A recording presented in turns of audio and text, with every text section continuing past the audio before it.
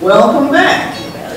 Well, we had a pretty exciting and informative first half of the program, and we anticipate an equally exciting and informative second half of the panel that we have before us. Sherrie Johnson is the Field Services Director for Society for Human Resource Management based in Round Rock, Texas. She supports the states of Arkansas, Indiana, Louisiana, Michigan, Missouri, Oklahoma, and Texas. Sherrie serves as Sherm's staff liaison to the Government Affairs Core Leadership Area for the Advocacy Team Initiative, and she is a member of the Sherm's Speakers Bureau. I said Sherm right. Sherrie has worked in the HR profession for over 15 years with industry experience in not-for-profit community organizations, public education, and entrepreneurial experience as owner of a small business. Lehto founded MRR Medical Reimbursement Resource LLC in 1992 in Houston, Texas. For over 20 years, MRR has advocated for patients and their families to ensure that they receive all the benefits to which they are entitled under their insurance plans. MRR's clients include individuals with chronic illnesses, dual professional couples with children, seniors, and anyone frustrated with medical bills and insurance claims. Anyone frustrated, okay. In addition, Jane consults with clients on benefit issues and insurance choices, including the search and selection of the most appropriate Medicare Part D drug plan for seniors, as well as the selection of Medicare supplemental plans. Sherrie Young serves as the Executive Director for the Credit Coalition, a HUD-approved housing counseling agency whose membership includes Houston area financial institutions, community organizations, community leaders, and other related businesses and organizations. She is the Credit Coalition's lead instructor in foreclosure intervention, credit, home buyer, and reverse mortgage counselor. Aside from counseling and conducting Credit Coalition classes, Sherrie participates in many community events to help spread the word about financial education, individual development accounts, free Vita site tax preparation assistance, and other programs that can help families build and retain their assets. She is the chair of the Counseling Committee of the Greater Houston Housing Coalition and co-chair of the Counseling Committee of the Texas Foreclosure Prevention Task Force. Each panelist will do a short presentation followed by a few questions from Shern-Min. Please use your index cards if you have questions, and write them down, and we will collect them so that they may be given to our panel. Please welcome our panelists.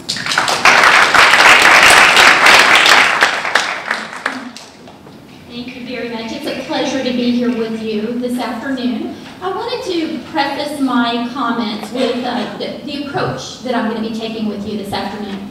You've heard a little bit already about the impact of the baby boomer retirees on the workforce, and I'm going to speak to you primarily from that perspective for just a moment.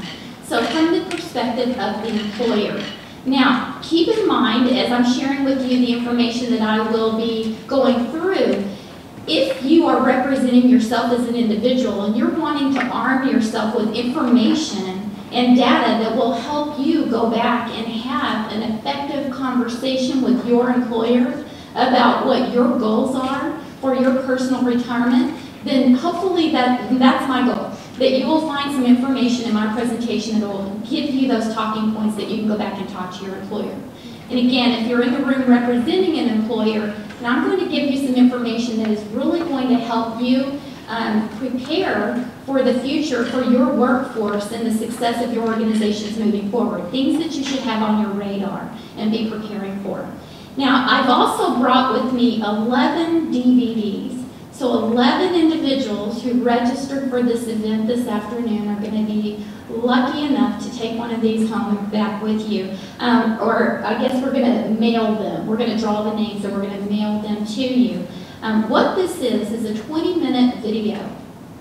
This highlights the National Institutes of Health. They are considered to be a preeminent, a premier company that serves the needs of their older workers in an exceptional fashion. So they are an extraordinary best practices case study compared to other companies on the best ways to work with, handle, engage, and retain older workers in the workplace. So this is, again, a great piece of information that will help you prepare for conversations with your employers back home. Okay, so let's go ahead and get started. What I want to start with is the up-and-coming baby boomer retirements is a challenge, a significant challenge that employers should be preparing for. What you see before you on the screen is some recent statistical research done by the U.S. Bureau of Labor Statistics. And what you see reflected in here is that the U.S. workforce is aging at a very rapid rate, especially that age group of 55 to 64 years of age. Now you'll notice if you look just below that, a significant decrease in the number of employees, the number of workforce between the ages of 16 and 24. We see an increase in older workers, we see a decline in the number of new entrants into the workforce at this point in time. And that is moving forward into the next couple of decades. We will continue to see this pattern. Now, I want to share with you some more information about how many baby boomers do we really have in the United States. Well, the research indicates we have about 77 million baby boomers. The first group of those baby boomers who reached the average age, the traditional retirement age, which is 65 years old, that first group of baby boomers started reaching that age in 2011. So again, in 2011, we had the first baby boomers starting to reach what we consider to be the average retirement age. According to the Pew Research Center, 10,000 more baby boomers reach the age of 65 every day.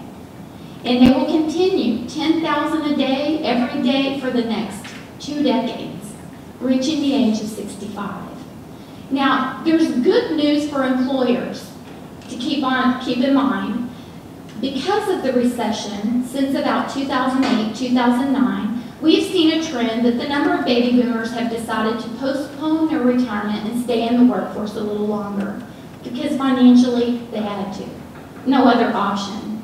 But now as the recession is starting to improve, we've seen the GDP is starting to go up. We've seen the unemployment rate starting to come down after some pretty dismal years. And with that, it's bringing an increased level of consumer confidence and there's more trust in the economy at this point than there has been over the last few years. And for that reason, many baby boomers who had postponed retirement are now considering moving forward with those retirement goals. We've been doing a lot of research, and you can see, I'm not going to go through all the data here. You can read that as I'm speaking. But you can see that many of the baby boomers have already started to retire. Some of them are fully retired, some are partially retired. There's a lot of different things that baby boomers are starting to do right now as they're entering into those retirement goals. Now, there's a problem within the United States, and that is that, as I've already represented to you, the number of new entrants in the workforce will not sufficiently cover the vacancies left by the baby boomers when they leave the workplace.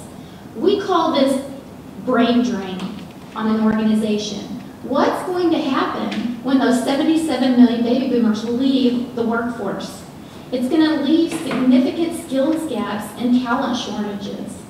It's going to mean that the employers are not capable of getting the same level of productivity from the workforce left behind that they are currently accustomed to and achieving within their strategic goals for the organizations. Does that make sense to everybody? So they're going to be dependent upon the new entrants coming into the workforce. But as I mentioned, there's a decrease in that number, right? There's not as many of them. In fact, What you can see on the screen, there's only going to be about the employers are going to need about 23 million people, but there are more than 23 million people, but that's all the graduates that will be coming out of our colleges and universities during the next 10 years. So again, there's not going to be enough new entrants in the workforce to fill the gaps that are going to be left behind. When the baby boomers leave, they take that institutional knowledge, the skill and the talent that they've earned or gained on the in the workplace for their employers, that all goes with them. Now, what we're finding too, that the United States compared with all other nations, educationally, we are lacking. So there's an organization called OECD that stands for the Organization for Economic Cooperation and Development. And they do a survey, they do research, they study students age 15 around the globe, and they compare the ability of those students in the areas of math, reading, and science to see if they can apply what they're learning in the classroom effectively on the job. They put that program together, that study together is the PISA, which is the Program for International Student Assessment. This study is done every 3 years. The data I have on the screen for you is from 2009 study. I do not have the 2012 study results on the screen, but what my understanding is that the results are comparable, in fact, maybe even a little less successful for the United States as compared to 2009. So again, about 470,000 students participated in that study, and what we found is there's a significant lack in the ability of U.S. students as compared to other students from nations around the globe. Especially, this is creating competition between the United States and those other emerging countries, specifically China and India. So we'll talk about that just a little bit. China is quickly surpassing the United States economically. They are very highly educated. They are expected, they are anticipated by the year 2020 that they could be the world's second largest economy. And so that should give us great concern, considering the information that I've just shared with you, that we were losing talent from our workplaces. We don't have the skilled, educated students, the new entrants into the workforce, and that's going to put a significant strain on the U.S. economy moving forward into the next couple of decades and beyond. AARP and Shern are partners. We've entered into a multi-year partnership to study the impact of baby boomer retirements on the U.S. workforce, and what is that going to look like? And more importantly, our businesses, our organizations, large and small, prepared for the impact of the baby boomer retirement. As a result of our partnership, Shern conducted a survey, and AARP gratefully, thank you, AARP co-sponsored that survey, and it was conducted in 2012, and the research has continued since then. And as a result of the research, a toolkit has been developed, which is available on the Shern website to help employers with this challenge. Now, there's some specific points of data as a result of that study that I want to share with you right now. There were about 470 responses or organizations represented in this particular study. 7 out of 10 out of the organizations that responded to the survey indicated that they know for a fact that the up-and-coming baby boomer retirements will have a significant and adverse impact on the success of their organizations moving forward. Now here's a scary number. Only 29% of those organizations have done anything about it. 29% said that they had conducted a strategic workforce analysis to determine exactly what that impact is going to be on their organizations. Now about 45% of the companies responded said that they have started to put some sort of programs or initiatives in place to address this challenge, but many of the organizations know that they are not prepared to move forward. That concludes my specific points for you right now. There's my contact information. I'm sure that during the questions, I'm hoping to get to you this afternoon some specific strategies that employers can put into place to address this challenge, and those talking points that you as an employee in an organization can take back to your employer to work on those retirement goals for yourself as individuals. Thank you very much for your time.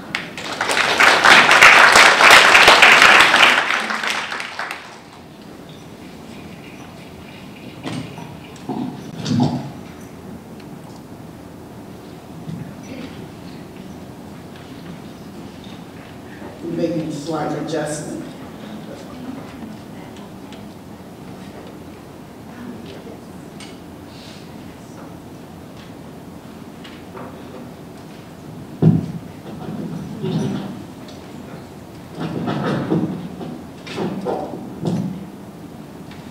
Can y'all hear me? Super. With all us boomers here, and with all us boomers who've been paying for years for Medicare, that's what I'm going to talk to you about this afternoon. Medicare is federal health insurance for people who are over 65 or folks who are under 65 and who are disabled. And the only people today who are automatically enrolled in Medicare are those folks who are taking Social Security benefits early, or those folks who are disabled and are, who are those folks who are disabled and are receiving disability benefits.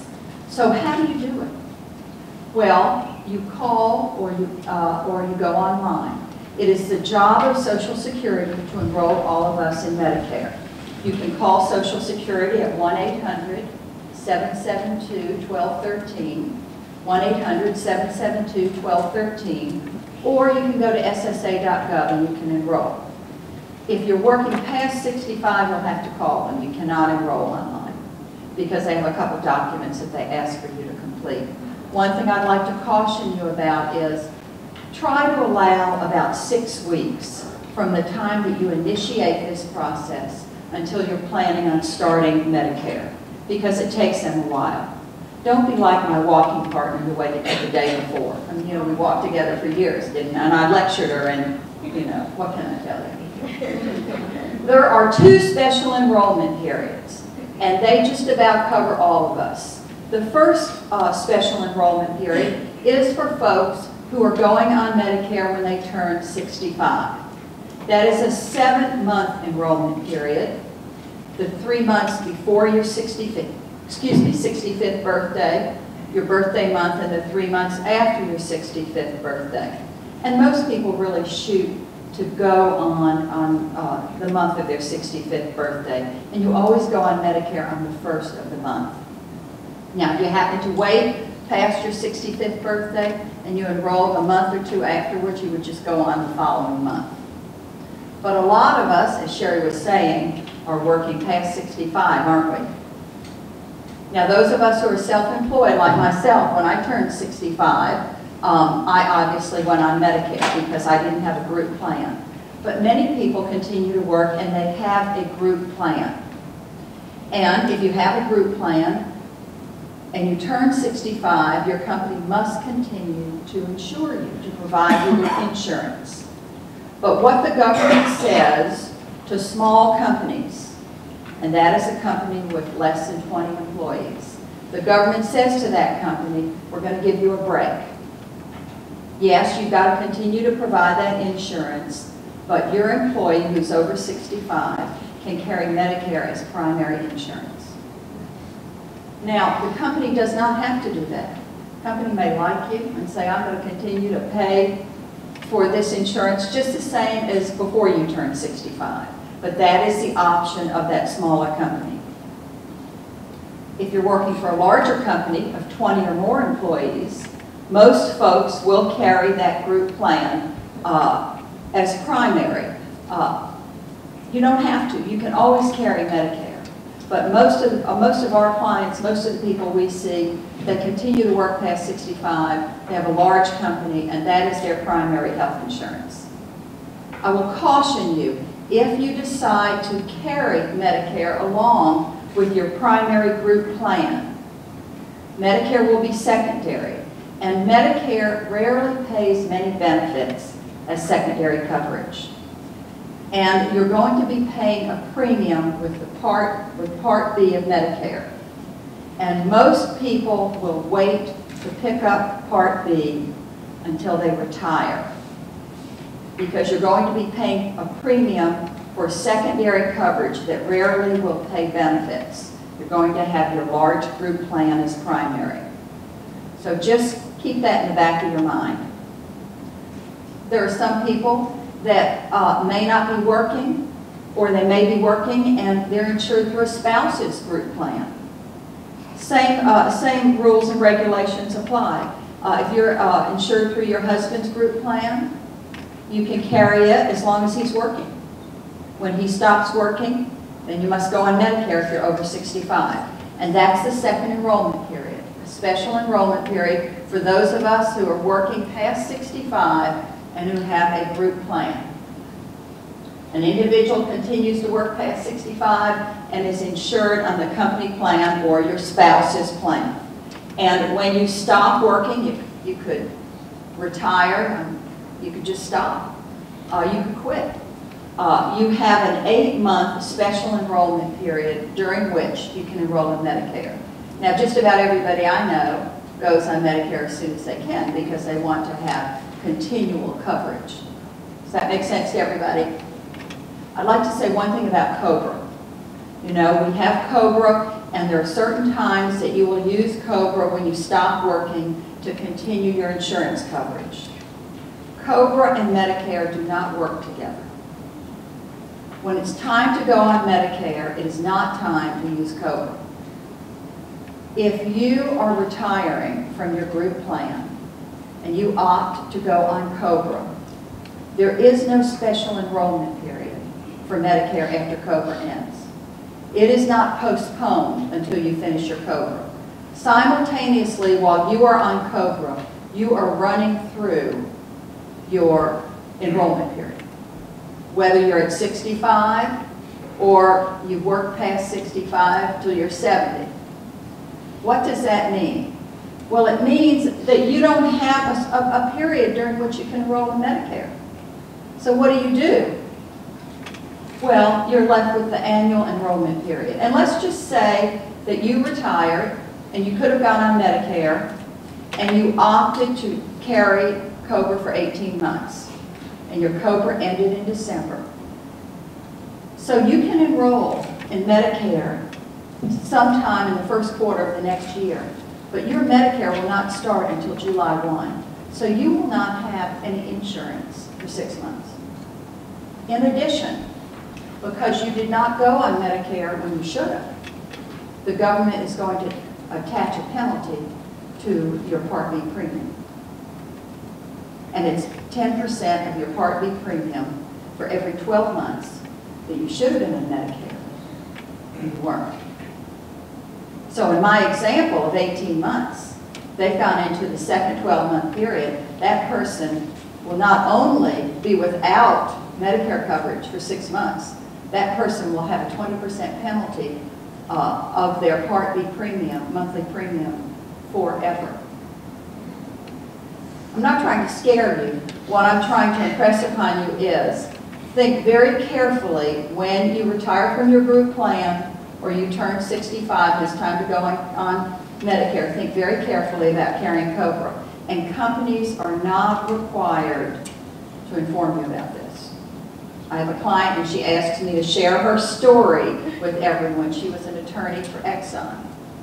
And she worked until she was about 67 and then she carried COBRA for 18 months, and then she called me and said, I'd like to go on Medicare. It was August. I said, you can't go on Medicare until next July. And she had serious health problems. And when she went on Medicare, she has a 20% penalty of her Part B premium forever.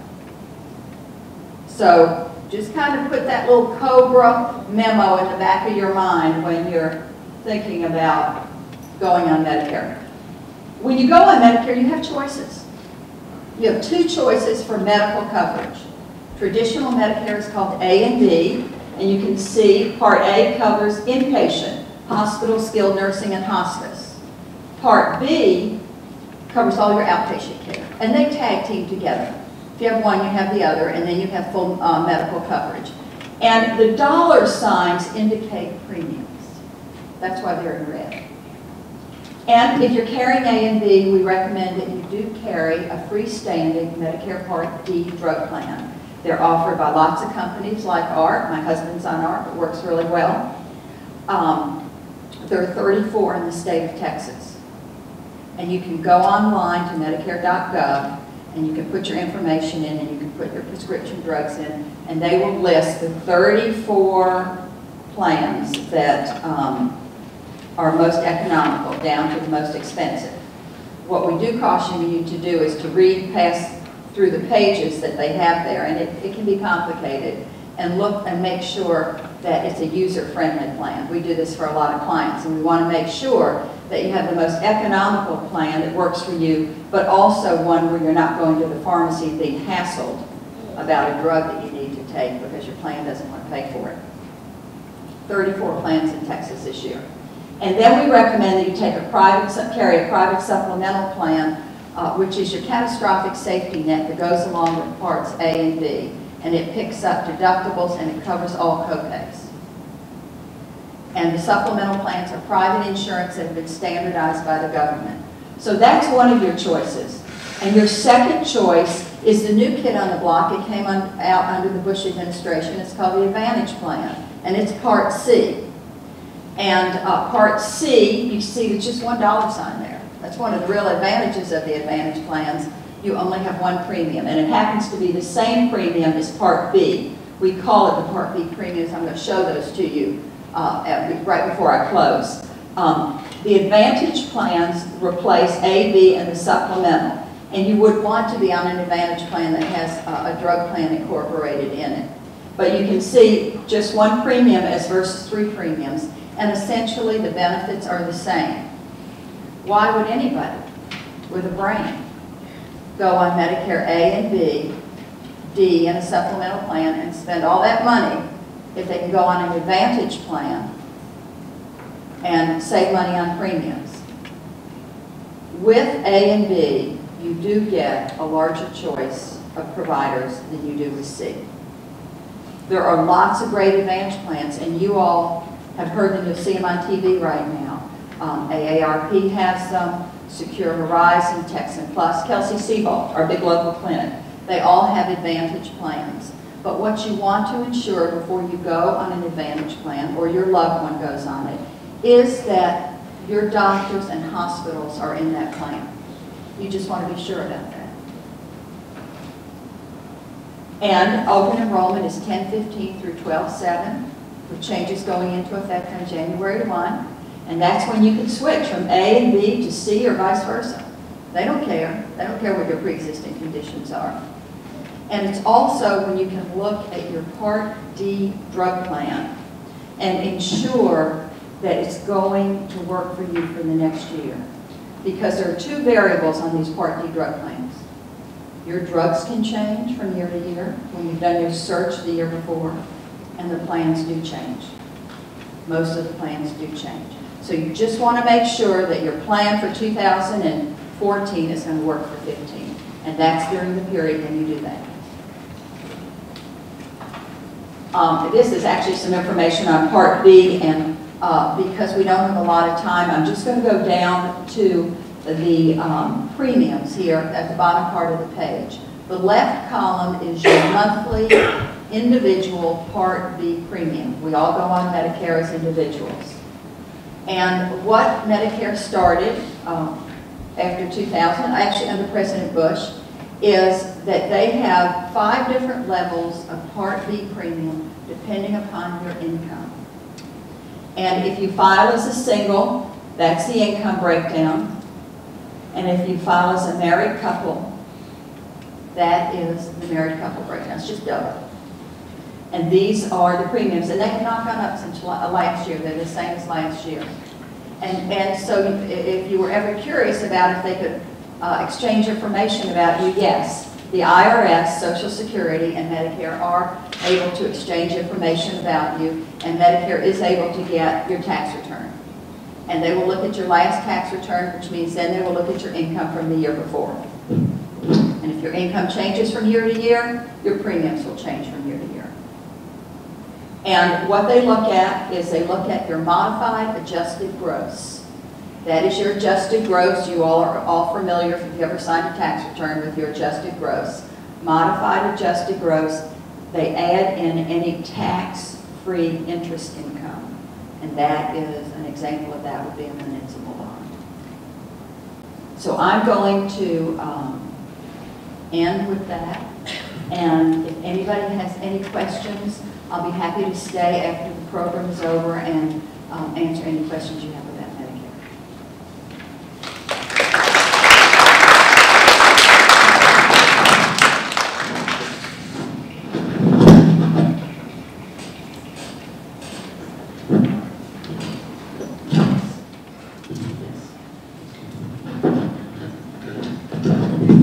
Now for Sherrie.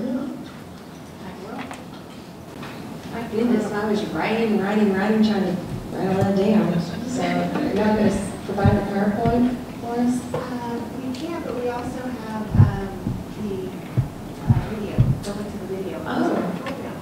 Hey, I'm Sherrie with the Credit Coalition, and I'm very grateful and thankful that I was invited to be part of this program today. And I don't mean to put a downer on this wonderful presentation, but I've been asked to talk about how to handle a financial hardship if it comes your way. Now, as a financial education provider, I talk to Anna, a reverse mortgage counselor.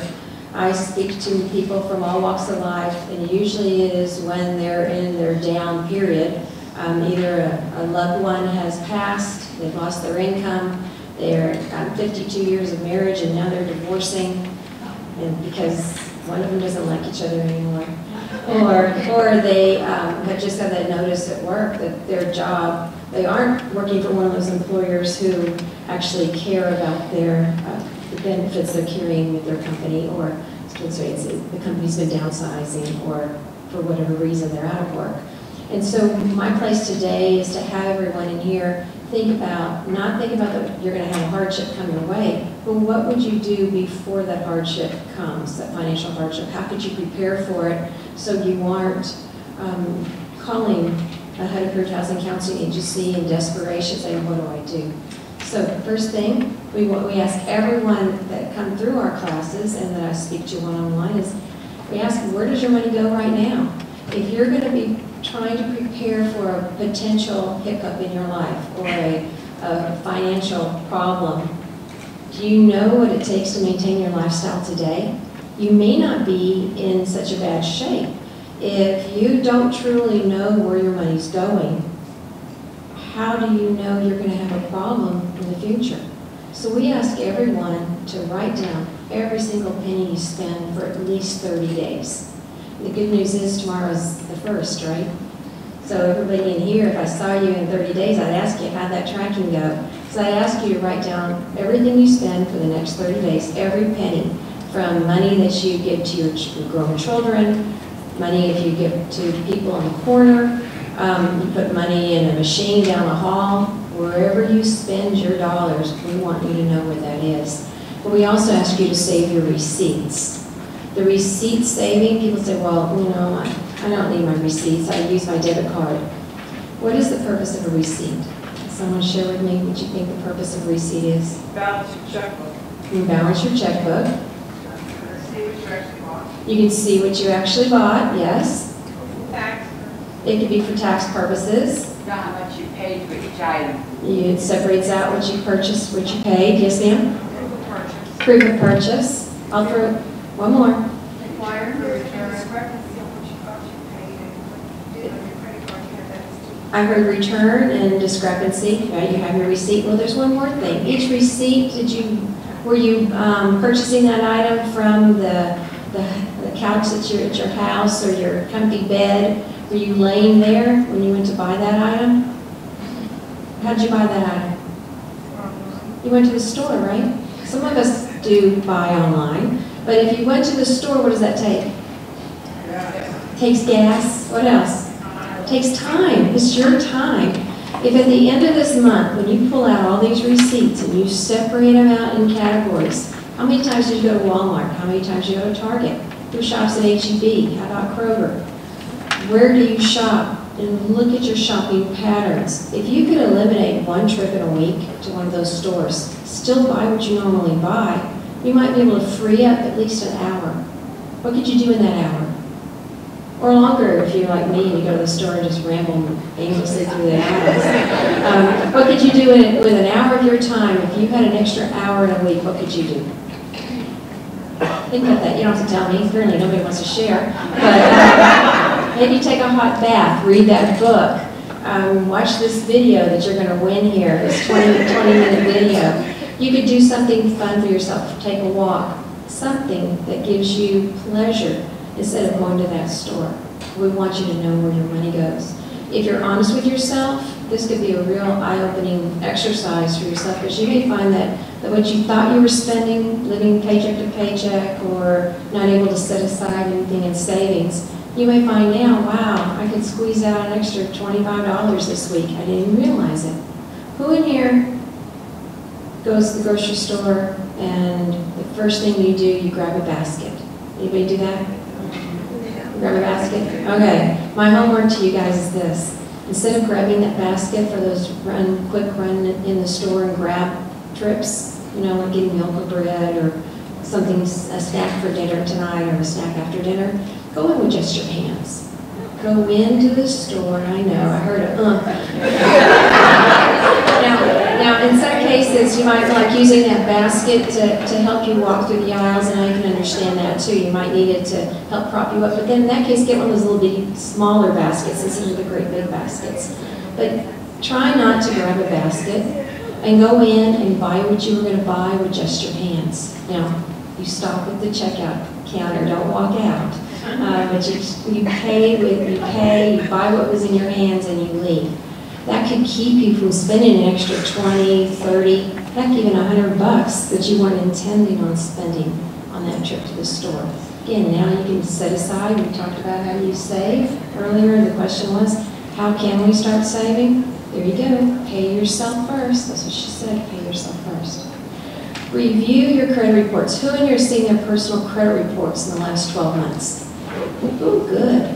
I hope you've seen all three. You know, the federal law allows all of us to see our personal credit reports for free every 12 months. Many people think I don't need to see it because, you know I have good credit.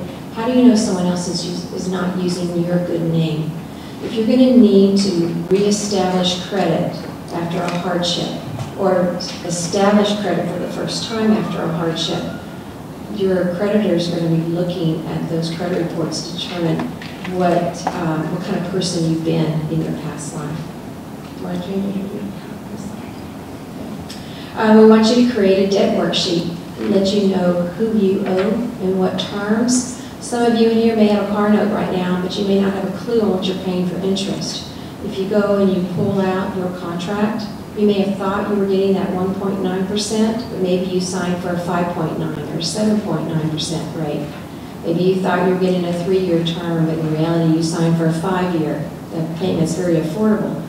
We ask everyone to get a copy, read those contracts, and if you find that you are in a term that you're not comfortable with, or you could do better, interest rates are very low, go to your bank or credit union. Go where you have a relationship with and ask them about refinancing. Maybe it'll free some money up. Do not close any existing accounts. If you're thinking right now, I know this hardship's coming, I just need to close all my credit card accounts. You know, once you close those, it's going to be hard to open back up if you need them in the future. Put them in a Ziploc bag. Get that credit card, stick it in a Ziploc bag, a freezer bag, a gallon bag, fill it with water, stick it in the freezer. It'll be safe there for you when you're ready to use it again. It's like Thanksgiving turkey. You buy it the night before, what do we have to do? You stick it in the bathtub and let it defrost, right? Let the water run on it. You can do the same with your card, but it may keep you from making a purchase you didn't really want to make, although you could return it because you have your receipts. But again, if you are needing to use that credit in the future, you don't want to close it. Know your assets. What do you own? Could you possibly, if you're coming up with, you're thinking, okay, this financial disaster is happening to me, or I'm having this hardship, what can you sell? What do you have that you own free and clear? Your home. Could you sell your home? Would you need to downsize? The market right now, they say it's great for the sellers, they're selling quick, but what would it cost you to replace that home? Would it be more economical for you to stay there, or would it be more economical for you to sell and then rent? But before you become a renter, check out to see what are the rents going for in the community you want to live in. If employed, okay, this is where I was going to talk about COBRA, but I'm not going there now.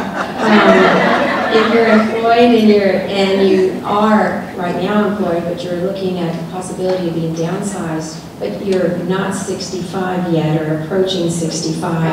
I learned that today, thank you.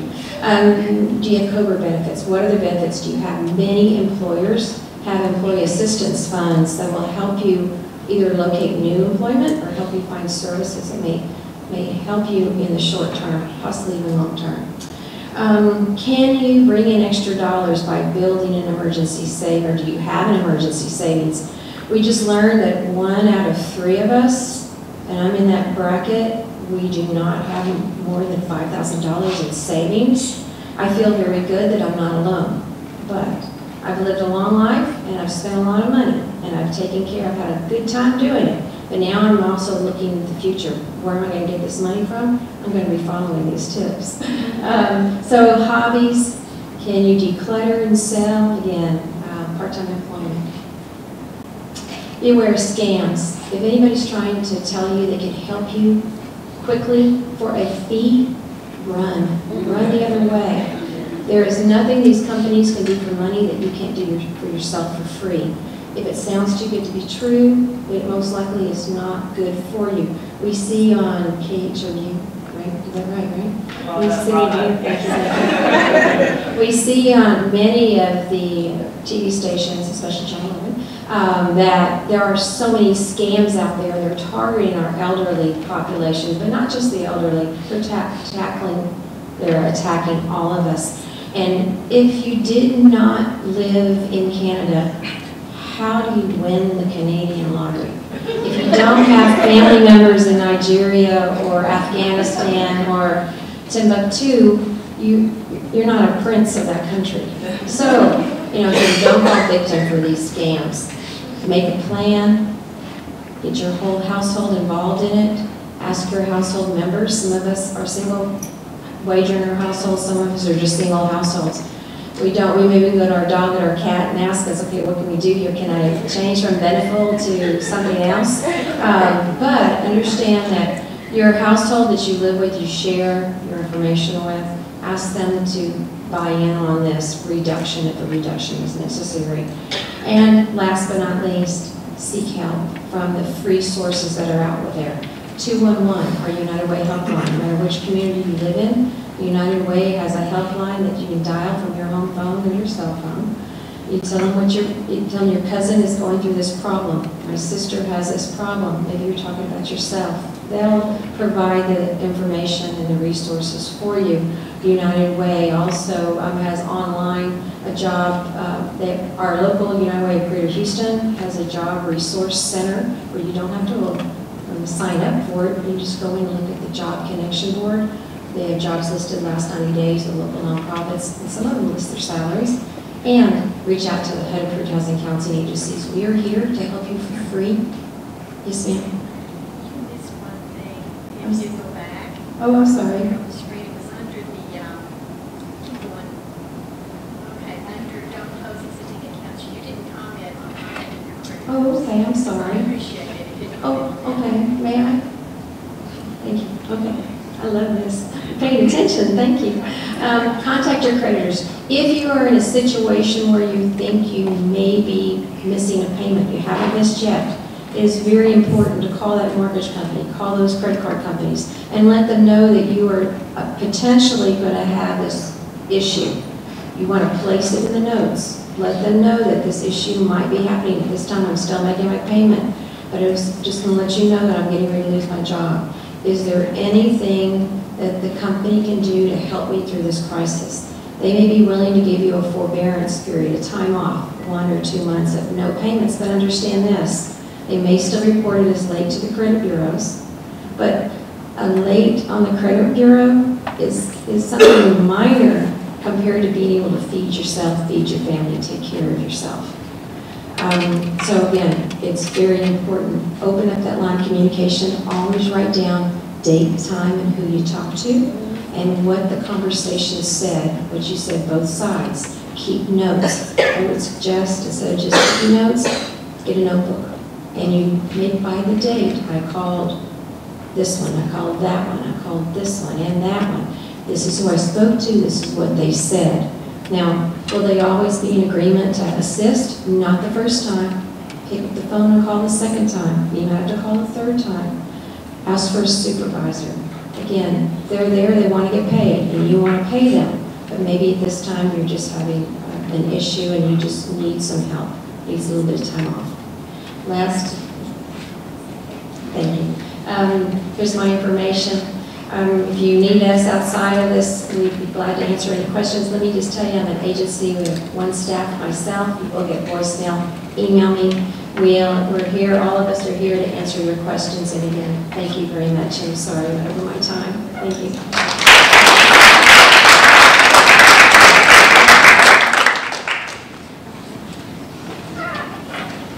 Well,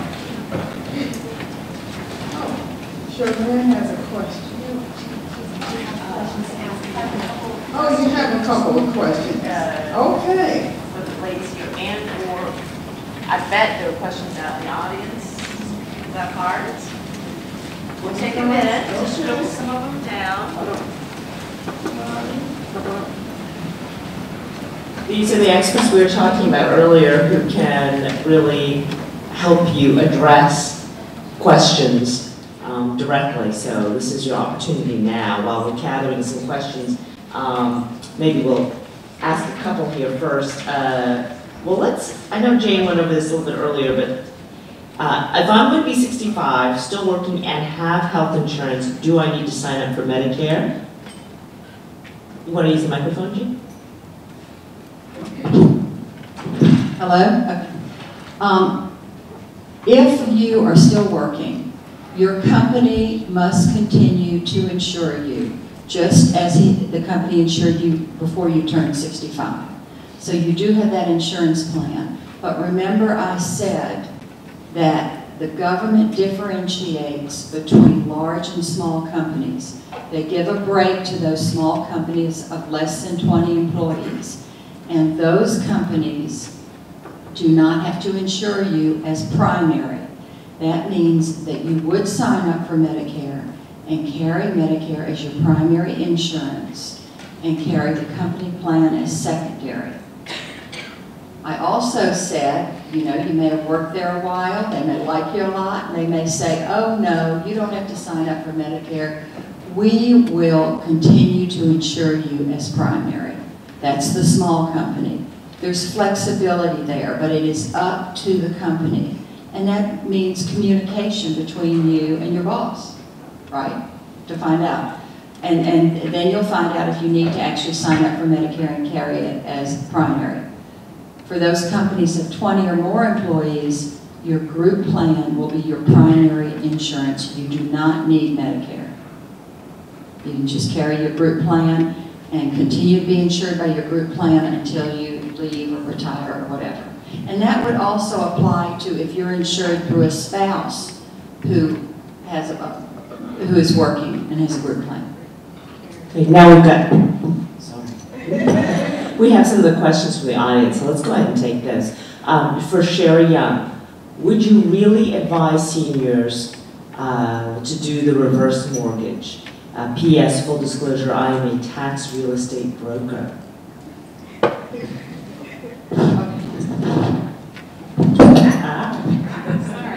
All right, first of all, as a reverse mortgage counselor, it is not my place or any of our places to talk anyone in or out of any loan product. Our place is to make sure folks understand the good, the bad, the pretty, and the ugly about the reverse mortgage product, as well as other alternatives that may be available to them that may not be as costly. We do not advise, we provide only information. So the answer is, we do not advise. We only provide information. And just say HUD is very clear that their counselors must pass certification exams. We have to meet a standard. And I'm just really glad that HUD has seen that. Sometimes we see people that don't quite believe that our place is to only provide information, but you know that's the rule, and we just provide information. Okay. This one I think probably is going to be for Sherrie. If there, how much can you earn? How much can you earn? While working? How much can you earn while working and while drawing Social Security? Is that you, Jane? I'm sorry, they wrote Sherrie here. Say that again. How much can you earn while working while drawing Social Security? Am I misunderstanding this question?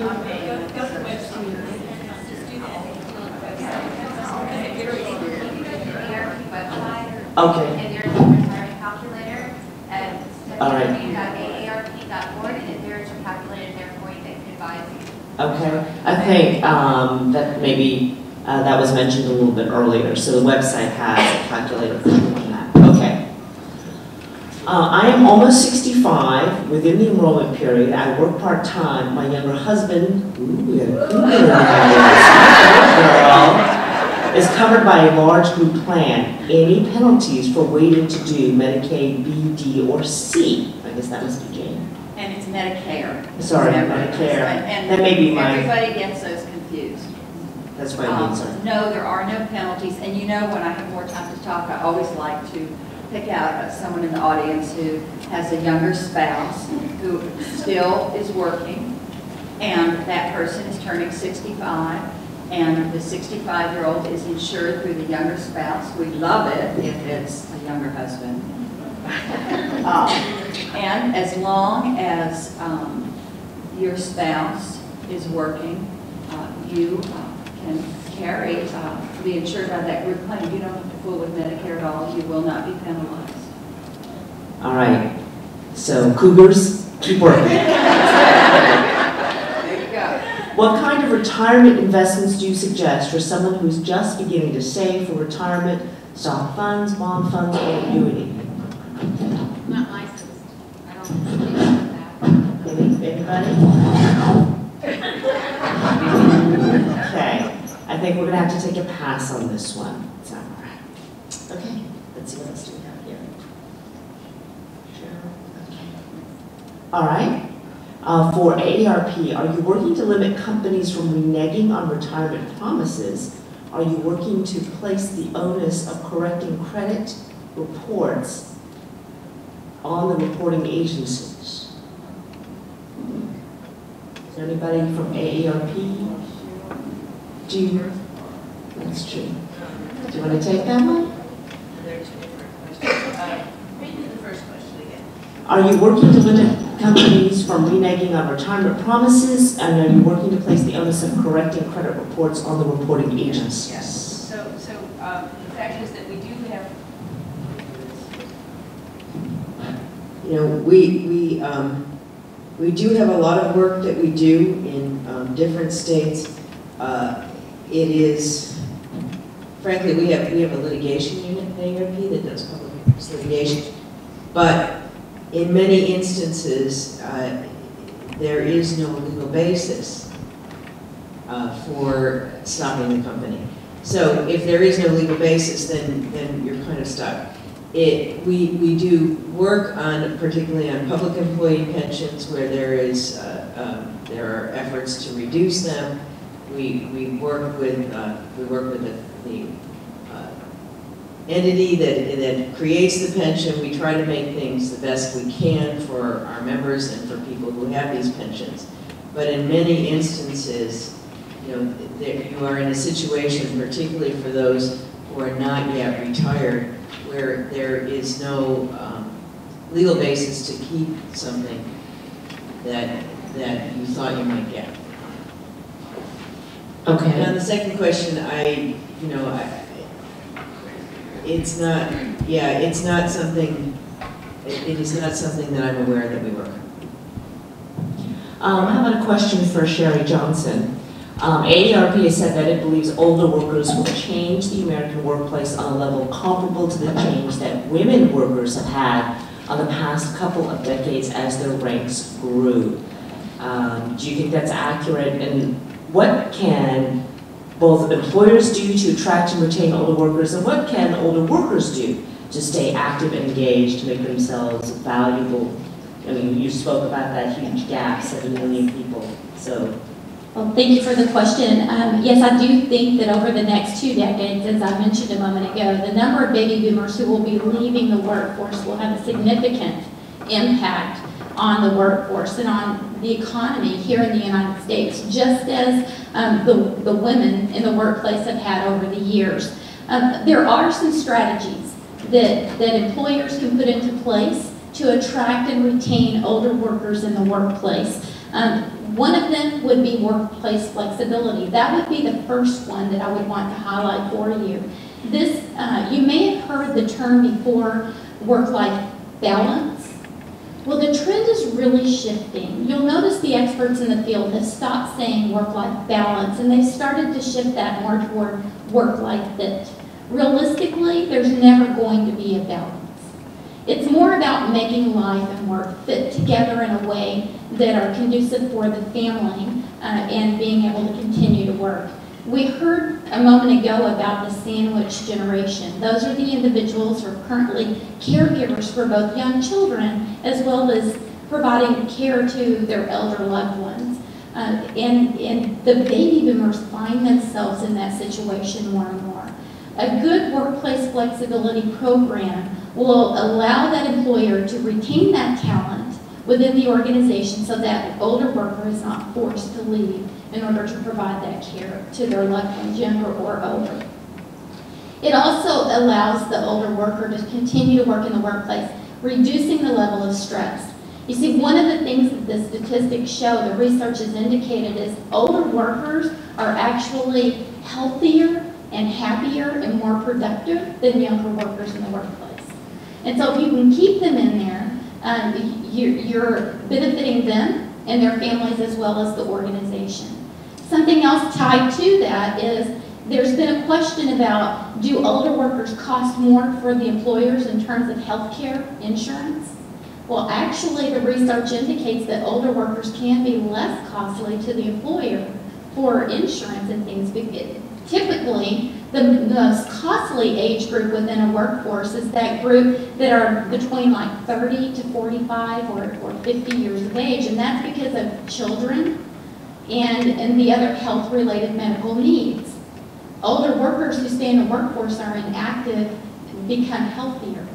And so if you can continue to work, your health will benefit from that. Some other strategies for the employers: alternative work arrangements, job sharing, job shadowing, internships, mentorships, phased retirement. Now you need to look at things related to the Pension Protection Act of 2006, has some legal implications that you might want to consider if you're thinking about a phased retirement program. But that is a strong way to keep the older workers in the workplace longer. And if you are considering retiring and you've not had those conversations with your employer, it behooves you to go to them and say, what options do I have? Can I go into partial retirement, gradually get into full-time retirement? Can I come back on a part-time temporary basis after retirement? What are my options? And the employer may not have thought about it. So it's helpful for you to start the conversation. Health and wellness opportunities and other training and development programs. Maybe it's a shift of career. So the older worker actually starts, we heard about it, what's my something new? What's something new that you could continue to do for the current employer, but in a less stressful capacity or a less full-time capacity? So those are some ideas. Thank you. And I think we're about out of time. I'm going to take 1 second. How many people here Facebook? Anybody? Oh, yay. Anybody Twitter? Oh, okay. This is a blatant, shameless plug as I try to, keep up with the young kids at my office. I'm going to just ask you if you would like me, please, on Facebook, KHOU Shern-Min, or Twitter, Shern-Min KHOU. Because, yes, I'm trying to retool myself, as a more mature worker. And we get report cards on social media, like how many people, we have followers and likes and all that. And I am not doing very well in this department. I'm lacking behind the kids, so, I see a hand. This is, I guess after you finish, somebody had the question on what is the right place to stay. I'm a financial consultant, and those sorts of questions have to be tailored to an individual's needs and circumstances. That is something that I can help with. So if anybody has questions, they can come to me. You see more resources right here and now. Just walk up those steps. All right, thank you so much, ladies and gentlemen. Thanks, Rick. I don't know about you, but this has really been an exciting, very informative, motivational, you name it, couple of hours. We've just had an excellent array of presenters. Our speaker from Cheryl, from AARP, and Sherman. We want to say thank you because you have brought some ideas to us and you've given us a lot of food for thought to take back and to really start giving more serious, thought to. It's not some of these things are things that we have thought about, but probably have not given it the level of thought and attention that we need to as women. So we do thank you for taking time and more, so we also thank you for taking time to be here, to stay with us this afternoon, this evening, to hear the presenters. We hope you have enjoyed it. We certainly want to recognize our AARP staff members who have worked so hard to put this together.